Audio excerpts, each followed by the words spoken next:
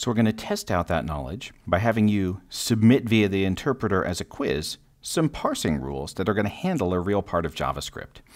Now, a lot like Python, JavaScript allows function calls. You write out the name of your function, and then you just pass in some number of arguments, possibly none. For that particular function, we would want the parse tree to be a tuple. That's how we're representing parse trees.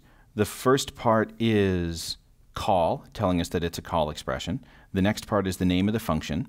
And then there's a list of all of the arguments. And this list may be empty if there are no arguments, or it may contain expression parse trees. And in fact, I'll do the first and second parts for you. Here's a rule for making expressions that are function calls. That's an identifier, like myfun, followed by a left parenthesis, followed by some optional arguments, followed by a right parenthesis. And we just build up our parse tree out of a tuple, the word call, the identifier, that's position 1, 0, 1, 2, 3, 4, and the optional arguments are position 3. I definitely need the P there. There we go. Similarly, our rule for expressions that could be numbers, expression can become a number, at which point I just make up this tuple, number, followed by the actual value. And that's how we got things like this for number 11.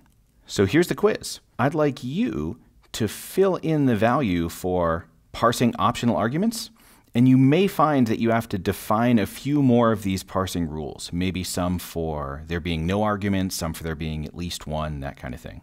Try it out.